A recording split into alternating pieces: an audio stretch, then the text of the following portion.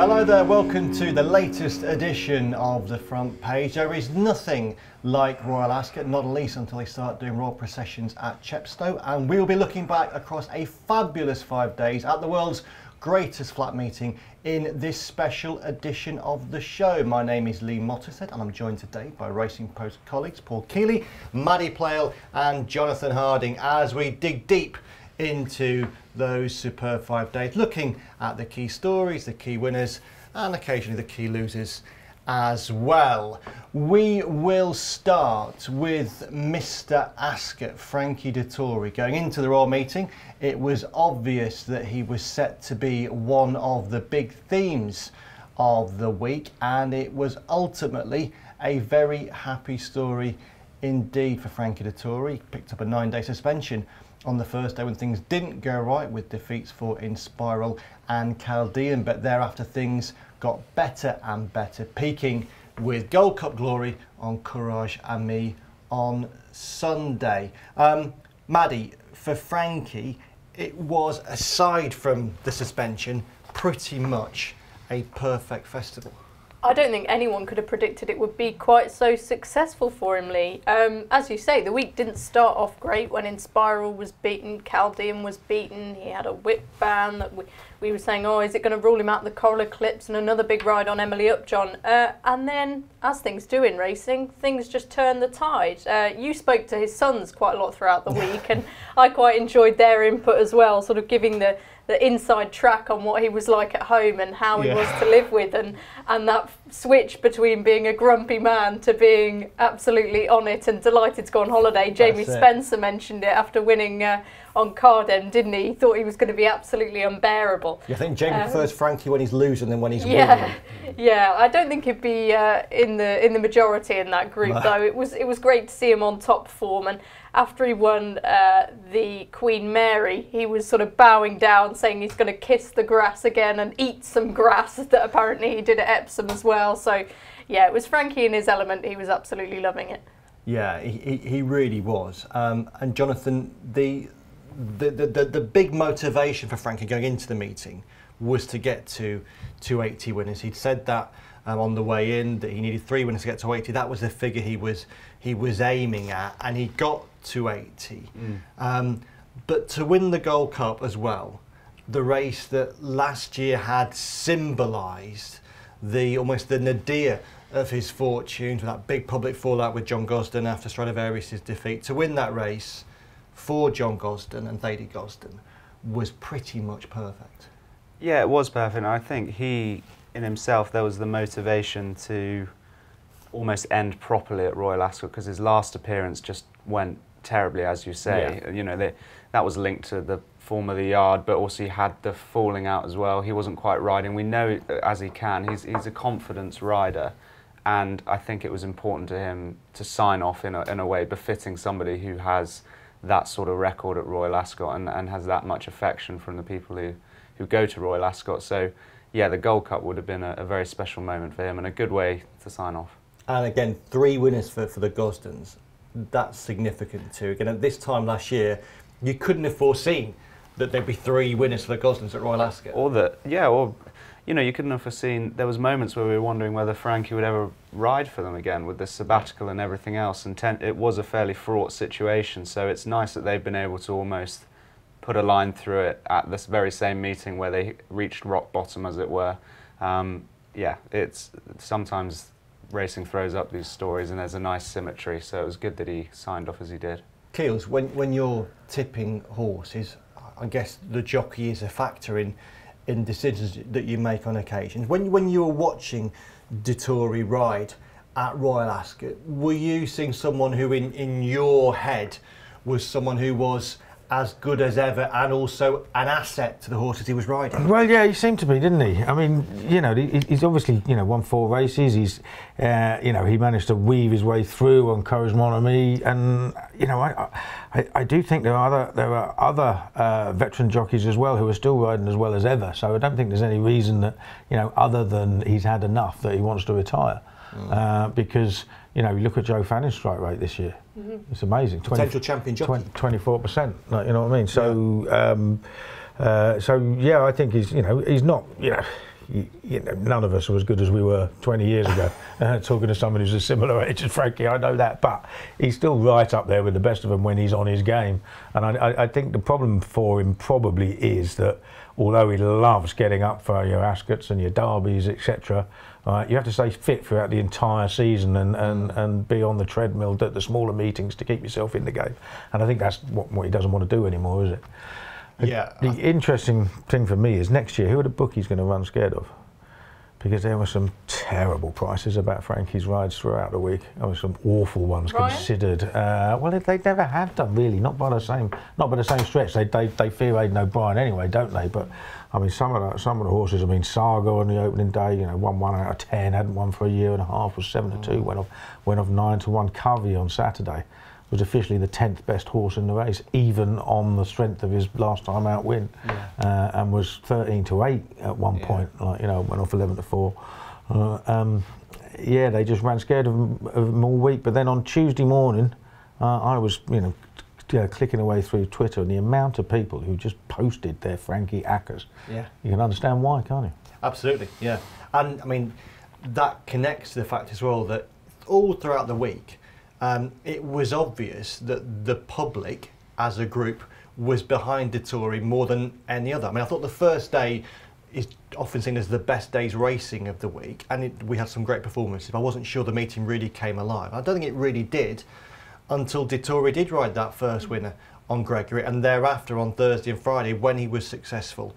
I thought the atmosphere was greater than at other times, and it does beg the question: how big a gap is he going to leave? You talk about Keels, who are the bookmakers and punters going to side with at Ascot in the future, but how will racing, particularly this meeting, cope without Frankie Dettori? Because there is nobody like him. Sorry, go on. I don't know if we saw the clip that was circulating yesterday. It was an At the Races clip where they were asking racegoers at Royal Ascot to name the jockey. They're showing a picture of the jockey. So you had Ryan Moore, you had Oisin Murphy, you had a couple of other jockeys, and the strike rate was absolutely terrible. Most of them answered Frankie Dettori for every picture. Yeah. Every single person knew who Frankie Dettori was, without any hesitation whatsoever. And that tells you, that's a very small sample size, of course, but there are people there who the only person in racing they know, bar the king, let alone jockey or trainer, is Frankie Dettori. So that tells you the gap that it's going to leave. Yeah, I mean, there aren't many people in any sport who are irreplaceable, but Dettori is probably as close as you could get. He's as near as you can get. We're going to have to get on without him because, I know there's loads of people talking about, well, does he need to retire? Will he go ahead? He's enjoyed it so much this week, but he hasn't said a word himself, has he? No. And it seems like he's pretty certain this is it. I saw him the week before Ascot, and he was adamant that he wasn't planning on changing his mind. He was also saying that he's relaxed and he's enjoying it, which it seemed to be the case at Ascot last week. And I thought what his eldest child Leo was saying was important as well. That he kept saying that he's been telling his dad, you want to finish at the top, and Dettori keeps putting out that message too. John Gosden said the same thing as well. There was no hint from John Gosden that he thought Dettori was doing the wrong thing. They keep referencing this Ronaldo comparison of you don't want to sort of your career to fizzle out. And I sort of think for that reason he probably is doing the right thing. You want to leave them wanting more, don't you? Yeah, and before Ascot, of course, he'd had barely 50 rides in Britain in 2023. Yeah. So he's not been doing the hard yards in Britain. I know he raced in America in the winter, but he hadn't had that many rides, had he? So he's winding down for sure. Yeah, absolutely. So we won't have Frankie Dettori at Royal Ascot in 2024. Actually, we will have him for a bit longer than we thought, because he said today, Jonathan, that he's now going to ride at the Melbourne Cup Carnival. So he won't be finishing at the Breeders' Cup. Not quite sure where he'll finish, whether that be in Melbourne or Japan or Hong Kong or somewhere else on the international circuit. But he's going to go for a bit longer than we thought. Yeah, this was the Victoria Racing Club sent a release out just before we came on Monday morning, saying that it's confirmed that Frankie Dettori is going to take rides at the Melbourne Cup Carnival. That obviously being one of the final pieces of the puzzle for him, really. It'll be the 30th anniversary of his first ride there, and he somehow hasn't won it yet. It's one of the very few races globally. So yeah, he's kept his sort of globe-trotting element of his retirement tour fairly open-ended, because I imagine there's a few more stops to come and a few places he'd like to tick off the bucket list. But the Melbourne Cup would be certainly the biggest thing that he would like to win still. That's the one unanswered thing for him. So interesting to see who he rides now. Yeah, and we will be looking at maybe a potential Melbourne Cup winner in the second chunk of the programme. But before we do, we have a fabulous offer for the Racing Post Members Club.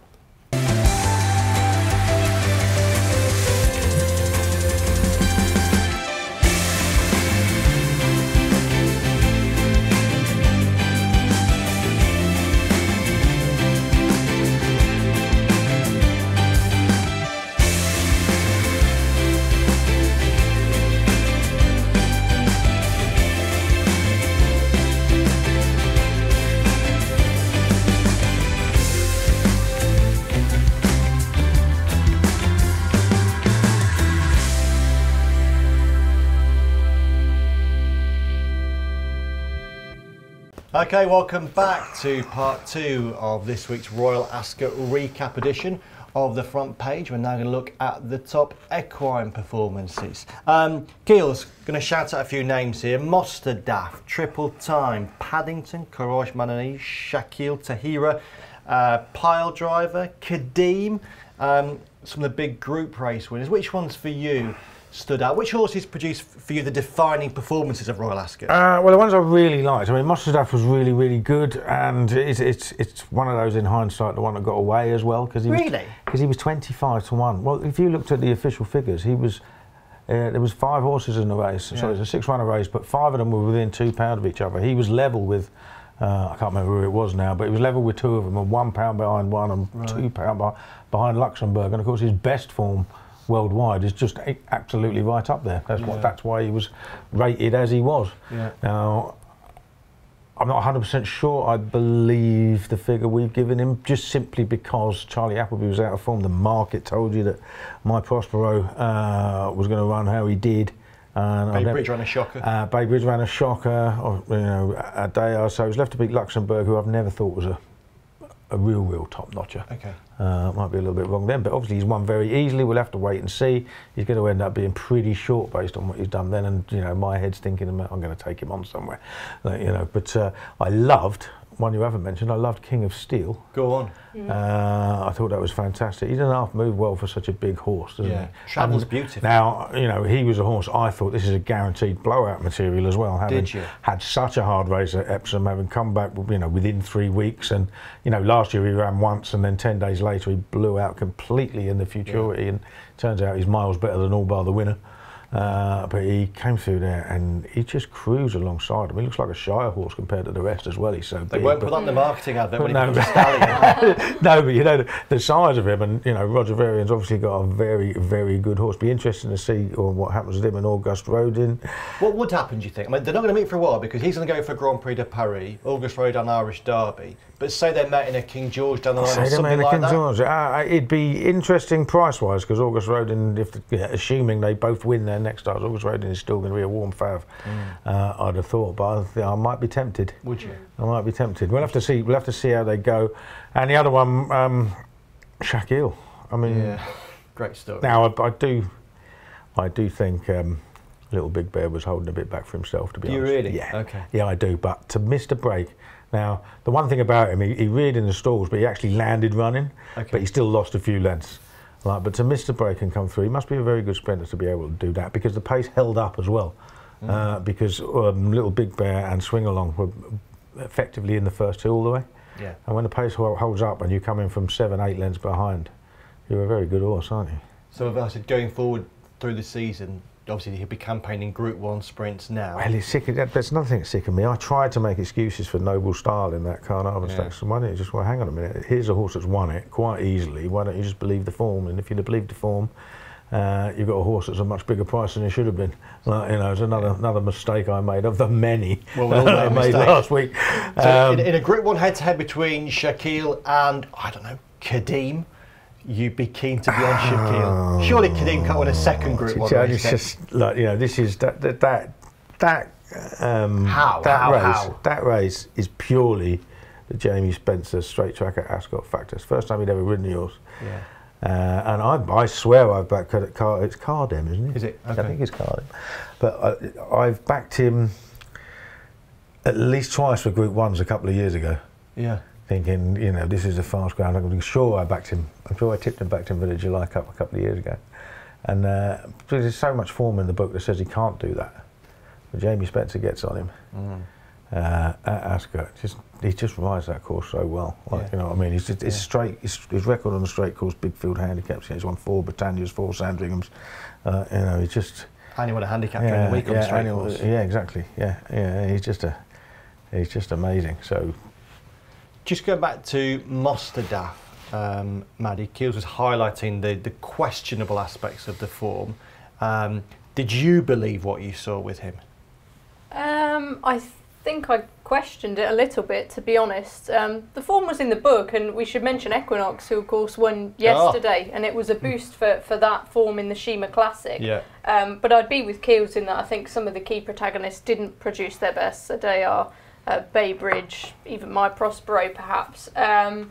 But take nothing away from Mosterdaf, he was very, very good. Interestingly, talking about King of Steel, I was reporting on that race, and the aftermath was quite fascinating because you could sense that this was a really high pressure moment for the whole team involved. And stupidly I asked Kevin Stott, is this the best middle distance horse you've rode? And he sort of went, yes. And I went, by a long way. And he went, yes. And I should have said, is he just the best horse you've ridden? Because I'm pretty sure he is. But you could tell that even though he was a big price for the Derby, they were expecting a massive run there. Yeah. And he was still sort of going back to that and saying, oh, well, if he would have run in the Dante, maybe we would have won the Derby. There's a real sense of what could have been, and this was the release of all that emotion. Huge performance to be far back off what didn't look a great strong pace early on and swoop with that devastating turn of foot he's got. He's such an exciting horse. And actually one of 2 boosts for the Derby form during the week, with Waipiro winning the Hampton Court as well. I was going to mention him as well. He's one of my favourite horses. I really love this horse. Followed him all the way through, and he was dominant, wasn't he, in the Hampton Court? They seem to think that 10 furlongs is his trip. I think there's more big prizes to be won with him. Let's hope we can keep him in this country for a bit longer. His owner obviously Hong Kong based. Yeah. Jonathan, Group 1 milers, we had Triple Time on the Neil Callan in the Queen Anne Stakes. Paddington, awesome, I thought, in St James's Palace. Tahira, maybe not quite as visually stunning in the Coronation Stakes. How do you rate those? I mean, Tahira was clearly entitled to win. I'm just disappointed that Morge didn't turn up. And I mean, that you talk about Godolphin having a bad week. I think Morge not turning up was the worst possible part of all of that, because we really wanted to see those two take each other on. I mean, Triple Time was a fantastic training performance. I don't know, we need to start paying a lot more attention to Kevin Ryan's horses, because when he has a good one, he knows how to prepare him for these big days brilliantly. And Paddington, very good horse, wins very good race. I mean, he's going to be incredibly difficult to beat, I think. I think he's probably him and Mosterdaf for me, and Shaquille would be the 3 standouts going forward. Maddy, Paddington the best miler in town? Perhaps not yet. I think what Triple Time did, considering he was so keen early on, you can upgrade that performance, and I think he could have beat higher quality opposition in the Queen Anne. Not quite buying the hype just yet, but I do think he's a hugely improved horse. What about you, Kills? Yeah, I thought he was very good. I question the actual form of the UK Guineas. I don't think that's all that good. I don't know, but I should have been quick. If I'd have questioned it a bit earlier, it might have saved me a few quid as well. But yes, he's top of the 3-year-old Pile Colts. I did like Tahira because they went really slow there, and she still swung round and quickened past them. And I think I do think she's very useful. But it sounds like that she's going to end up going up in trip, and obviously there's loads of stamina in that pedigree. So that's interesting, because to watch her, you would not say this is a horse who wants further. You'd think you could go down to 7 quite comfortably, wouldn't you? But you know, David Well was talking about it, and now she's going to have a break anyway. So interesting to see what autumn targets there are. But if she came back here, let's say she came back to the QE2 and it was easy ground, I think I'd be wanting to back her more than anything else. I wonder if they'd be working back from the filly and mare turf at Santa Anita, given that the they've had some success there, haven't they, at that meeting with Tanawa and others. I just wonder if that might be Pile driver.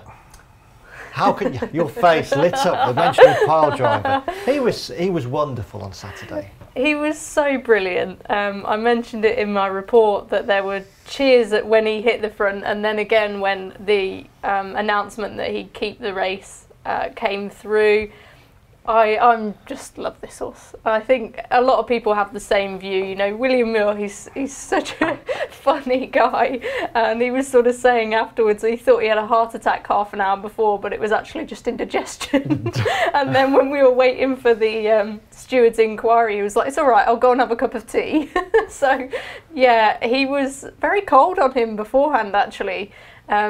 Usually a very bullish trainer, but he was saying, you know, he's not fully ready. He'll come on for this. Whatever he does, he'll improve. Yet when Pile Driver hit the front, he went for a closer look at Ascot's winning post. It's a winning post he knows pretty well at this point. It's funny, you know. I think that's a little bit nerves coming in as well, though, because we had David Jennings the other day was saying that, you know, he'd spoken to William Muir and he said he's going to come on a lot for the run, and then he'd say, but he's working better than he's ever worked. Yeah. Well, PJ McDonald was asked as well, and he said he looked fit. There's loads of reasons to like Pile Driver, not least connections, because it's not connections you associate with having big winners all the time. But yeah, another one is he's extremely good and he's quirky. Yeah. You know what I mean? And he doesn't. Running around he runs around a little bit, but he still runs forward at the same time, doesn't he? You know, and that's it. He's now won a King Edward VII. He's now won a Harbuck. He's now won a King George. Unbeaten over a mile and a half. Yeah, basically. So he loves it round there. He was ludicrously keen. As well. And I thought to myself, oh no, you know, and you know, I love him extra specially because of all the horses I tipped, he's the only one who managed to get his head in front. So he was carrying an awful lot of extra weight from me and still did it. Do you foresee you'll be tipping him in the King George as well? I don't know. I don't know, but it's quite possible. Yeah, it is quite possible. Why does he? The only thing is that last King George, they went off obviously ludicrously fast, and he was able to just to swing by them all. But you know, he can win a slower run race while tugging like mad. He can still pick up at the end. He's just a very good horse. Any 2-year-old performances that particularly stood out to you guys? I'm going to say no. I don't think they were an absolute. I mean, obviously the Coventry was probably the best race. River Tiber, and River Tiber, you know, although he started over 5, he's not even a 6 furlong horse, is he? He's going to stay further. The one filly I really liked was the runner-up in the Albury, Matrika. Yeah. I thought she was drawn right over the far side. It was easily the lowest draw of finishing the first, to finish up there, and I just think she's going to have an awful lot more to come. And of course, they had Pearls and Rubies had been favourite for the Albany for a while. And they decided to switch her to the Cheshire. So obviously she'd been showing an awful lot to be running in that, and I think she'll end up the best of those fillies. Yeah, she only just touched off, wasn't she? In terms of handicaps, I mean, from my perspective, Vauban was the one that stood out. Willie Mullins and Rich Ritchie were saying after the 2022 Triumph Hurdle that the plan was the 2023 Melbourne Cup or a future Melbourne Cup. He absolutely hosed up, and again, they weren't afraid to say straight afterwards the Melbourne Cup is the plan. He has to pass the ballot clause yet, so he needs to get win or get place in a group contest or EVE or something like that. But if he does pass that clause, although he will have gone up in the weight, he looks like an ideal type for the race, and he just roll along and must have a big chance, mustn't he? Yes, I think so. The only thing I'd be concerned about with him is you watch the Copper Horse back, and Ryan Moore pushed him on nice and early. Brilliant ride from Ryan, as it was all week. But coming around the home bend, and even beforehand, he was really keen to extract this horse's stamina. Will he be able to lie up on lightning quick ground in a Melbourne Cup in the very early stages? If they don't go too quickly, yeah, of course he will be able to. But I do wonder whether tactical pace. We often see our good mile and a half horses, you know, run well in that race. So will he be found out on that front? But yeah, I mean, he looks to have I don't think he needs to make. He certainly doesn't need to make the run in though. That's the thing about the horse, because he spent his entire life being, you know, off the pace in over hurdles and all that. And it was especially impressive when he won that Triumph. I just think Ryan Moore thought, well, I can get such an easy lead here, and everyone's just going to sit behind me. And you see how slow they went there compared to some of the races earlier in the week. I mean, that's obviously 1 mile 6, but from the 11 pole to the 10 pole, we ran 12.5 seconds. Now you take the 3-year-old 1.5 mile handicap. Oh my God, that was... never seen them go so fast. They were Every single horse in that race ran from the 11 to the 10 faster than 11 seconds. It was like the Grundy King George. Davideo went 10.22. It's about as suicidal as you can get. Yeah. And if you want to look at horses, there were 3 that were fairly up with the pace that didn't fall out of the back of the TV, and they were Perfused, Tagabawa, and the one I like particularly is Wonder Legend, who was still swinging off the bit, turning for home, despite having, you know, been 3rd or 4th most of the way round. That is a very, very, very well handicapped horse. And Connection said afterwards would have preferred a softer surface. I think that's nonsense. He went for it fine. They were just trying to make an excuse for why he didn't go for it, and the excuse is that they went ludicrously hard. So, some names to remember there going forward. Time to tell you now about a free bets offer.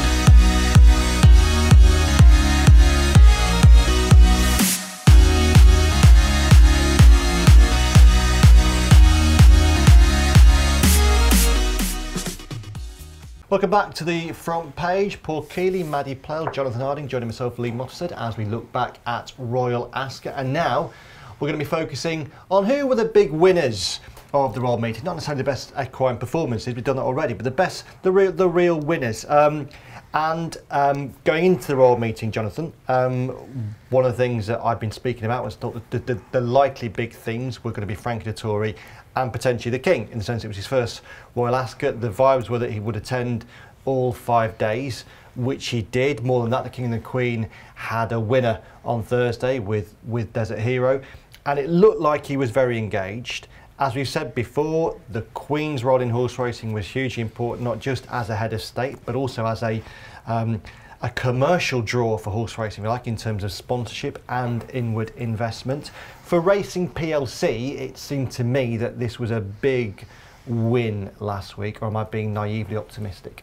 No, I think you're right. I'd certainly side with you that it was a big win. I think there might be some people who feel maybe it's overplayed, maybe it's a little bit sort of gushy about, well, the King, we've had a royal winner and it's so important that we have their patronage, but I really don't think you can underplay it.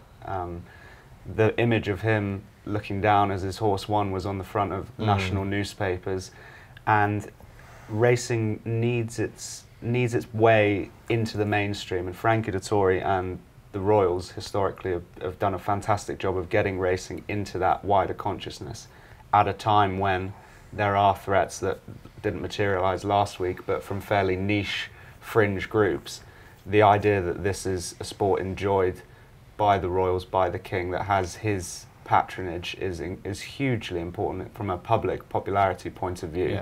And the fact that he was there, a suggestion that he was perhaps there out of some duty to the late Queen, I'm sure there was an element of that, but it seemed to me as though, and quite a telling interview with Zara Tyndall afterwards, it seemed to me as though they are engaged, they've visited Newmarket, they are continuing to be involved in the sport, not just involved in the sport, sorry, but to enjoy the sport as well. And as a draw, they are as big as it gets at the Royal Meeting.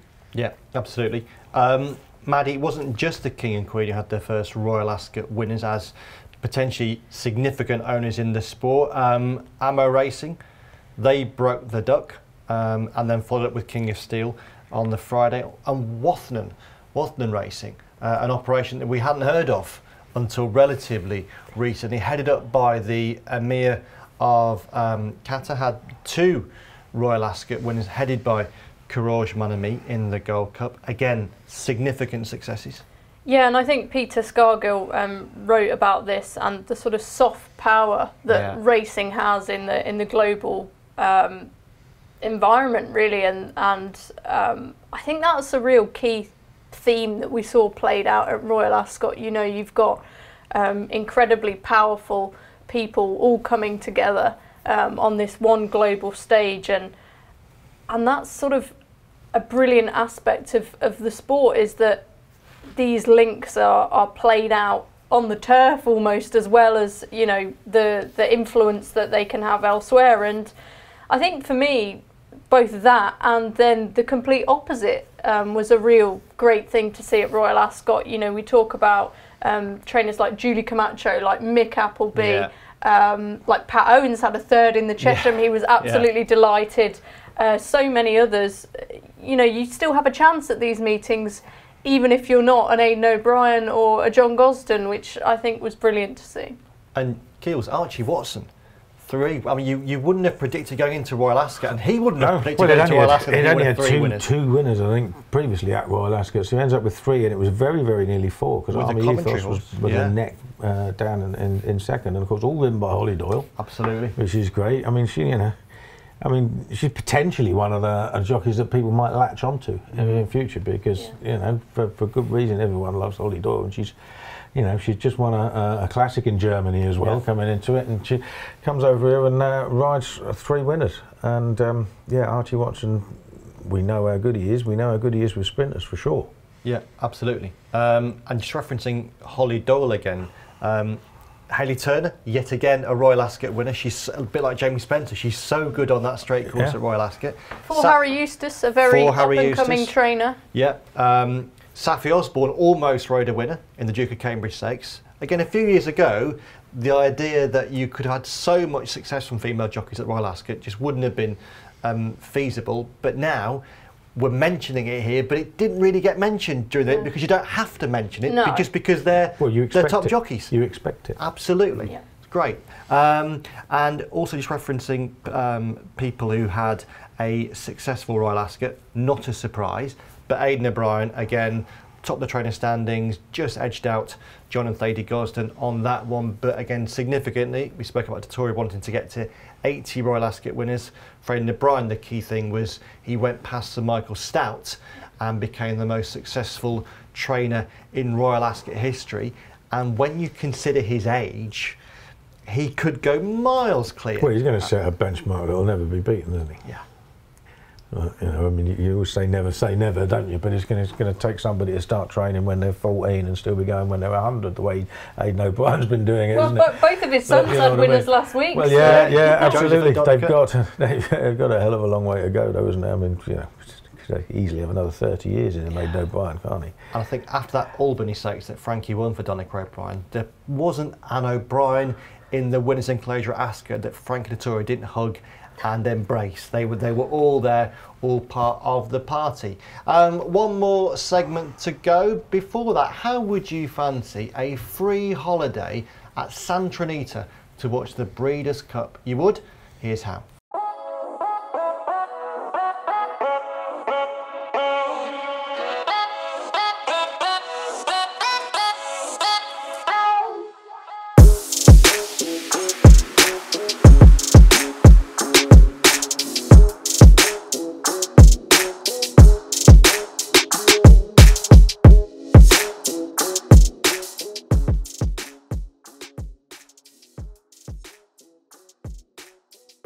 Sadly, Racing Post staff cannot enter that competition. You all can. We have spoken about the winners from Royal Ascot 2023. Obviously, where there is success, for some, there is the opposite. And not everyone had a great Royal Ascot. The one that's maybe been referenced most, Jonathan Godolphin, Charlie Appleby. Yes. We spoke about Morge not running in the Coronation Stakes, which was a big disappointment, but it was the first time in many years that Godolphin had ended the meeting without a success. In recent years, Charlie Appleby has been a consistent winner. This was I'm sure it's nothing more than a blip, but it was still a disappointing one for them. Yeah, I think it's just reading here, Godolphin without a winner for the first time since 2006, which is testament to, I mean, just how consistent they've been. But like you say, these things do tend to ebb and flow. What I would say is, just going back to Aidan O'Brien, testament to when he has a bad week, they're still, I don't think Coolmore and Aidan O'Brien quite have the same swings of low to high. I think they can be quite middling and then have very good weeks like they did this week. But Godolphin, I mean, they didn't really feature at all. You never really felt like we were going to be speaking to Charlie Appleby last week. I'm sure it's only a blip. I think the form going into it was concerning enough anyway, but I've no doubt that they'll bounce back from that. It just seemed to be one of those. I think you can possibly, my view would be, you might be able to mark up Adair, given the general form of Appleby and Godolphin. I think his run might turn out to be slightly better. You might be able to mark that up. Do you both agree with that? Yeah, I can see that.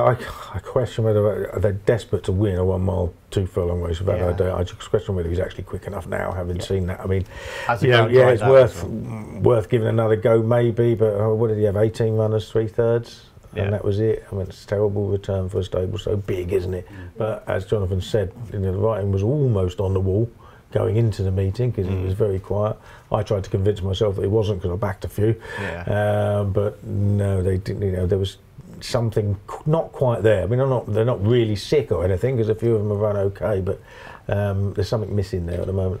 I was speaking to someone in the press room actually, and they were arguing that they just didn't have that many outstanding horses in races like the sprints and the Jersey, and they had horses who were coming off disappointing efforts last time, or horses that just weren't good enough. So maybe that's one side of it. Other people who didn't maybe have the Royal Ascot they would have hoped for, Wesley Ward. Maddy, you were following internationals going to Royal Ascot, particularly I suppose the Australians, because you're at Ascot for that gallop this morning. The Australians didn't have a great Royal Ascot this year with Coolangatta and Artorias, the two big names going into the meeting not really getting close to winning. But Wesley Ward again had a bad Royal Ascot with his runners not even sighted. They ran appallingly. Yeah, I think the number one disappointment was American Rascal in the Norfolk, wasn't it?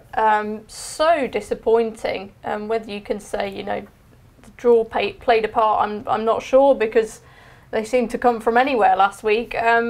He was their number one hope. I think Wesley was positive about some of his other runners. I spoke to him about Bunchton, one of the fillies he was running, and he was confident, as he always is, but I feel like that was his number one hope, and he was just absolutely deplorable. And then in terms of the Australians, well, I think Cannonball unseating the rider in the Jubilee was pretty much a sign of their week, really. Artorias ran a pretty good race in the same race, but it just didn't work out. And I think that the success of George Weaver in the Queen Mary with Crimson Advocate, I was really delighted to see that, because international success breeds international success. We want people to be successful so that they come back, and it wasn't to be for the Australians, it wasn't to be for Wesley Ward, but they will come back and they will hopefully return stronger than ever next year.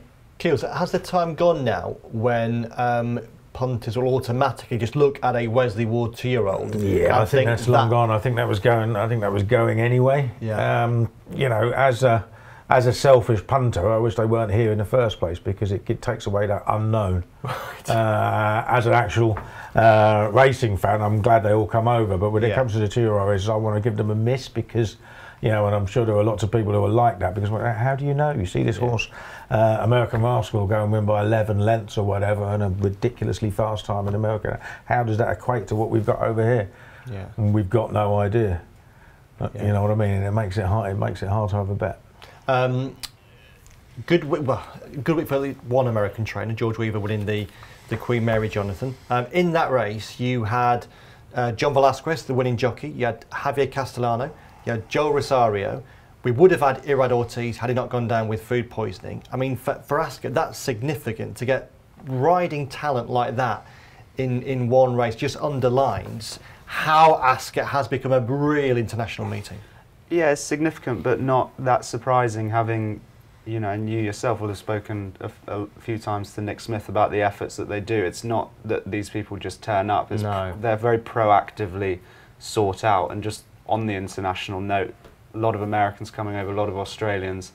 I think we've touched on this before in the paper. The next one needs to be, can we get a few more Japanese runners over at Royal Ascot? Because I'd love to see them take on some of our best. Yeah. Yeah, you'd like to see more of them though, wouldn't you? But because of Brexit, they cannot ride for other stables unless they have a visa over here now. Adrian Beaumont told us that the other day at the London Racing Club, didn't he? So none of the Yanks can ride their own trainers' horses, but they can't come on and get a ride for Aidan O'Brien or whatever. They have to get a visa sorted for them. Seems so unfair, given James McDonald was Absolutely. riding for all different kinds of trainers last week. Wasn't a great week for him, actually. No, it wasn't. No, I backed a few of them. I think he was unlucky a couple of times, but you know, he's a very, very good jockey. He was unlucky on one of the ones I backed. I can't remember which one it was now, but yeah, it's just a case of getting a run sometimes, isn't it? There's a horse that finished 5th, and I can't remember. No, it was in the Fillies Kensington Palace Handicap. That should have won, but I can't remember the name of it now. But anyway, it was just unlucky in money. And while talking about unlucky, just to finish off, Rab Havlin, guy did nothing wrong, but he had ridden Gregory in both that horse's 2 previous outings, because Frankie Dettori doesn't tend to ride the horses owned by Philippa Cooper. Rab Havlin does. Of course, that horse was sold to Wathnan. Frankie gets on board. Rab Havlin ridden Courage Mon Ami in all 3 of his previous starts, and might well have ridden him again had Haskoy not been retired prior to the Gold Cup, meaning Frankie got on that one. So again, no slur on Rab Havlin, but he probably, got to the and thought, my God, what could have been? One of those jockeys, a bit like Willie Ryan years ago, for being the understudy. Yeah. But being a constant understudy, and you know, he's a cracking rider, but he must be sitting there thinking, well, I wonder who's going to get the job now. Yeah. when Frankie disappears. Yeah. You got the ride on Queen for You, still owned by Philippa Cooper, but she couldn't do the business in the coronation. No. But in 2024, Rab Havlin can take consolation that Frankie Dettori will probably be on the ITV podium talking about Royal Ascot, not taking horses that Rab Havlin has ridden in the past. That then was Royal Ascot 2023. Are we all happy that it was a good one? Fantastic. I thought it was an absolutely wonderful week. Yeah. Jonathan, you agree? Yeah, apart from being a puddle by the end of the day in the press room because of the heat, it was yeah, great. On the track, brilliant. Great stories, everything we could hope for. And Kealy, aside from the ponting? Yes, aside from the ponting, financially not very good to say the least, but as a spectacle, yeah, it's always great. Yeah, wasn't it just? Okay, that then was our Royal Ascot review programme. We will be back next week on Monday to discuss the major racing stories on the front page. Until then, with thanks to Paul, Maddy and Jonathan, bye-bye.